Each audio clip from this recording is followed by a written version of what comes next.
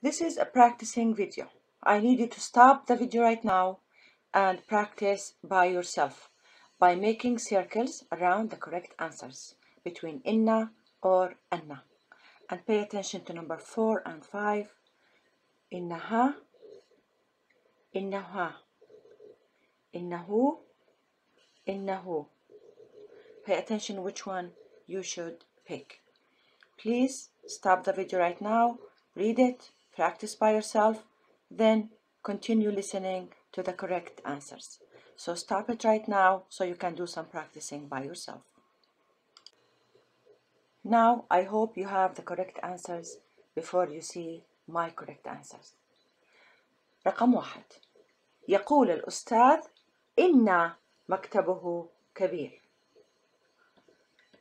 إن الصف كبير. أظن أن مكتب الأستاذ كبير. قالت مها إنها, that she is. We can attach also the pronoun to إن. One more time. Number 4. قالت مها إنها في البيت. Number 5.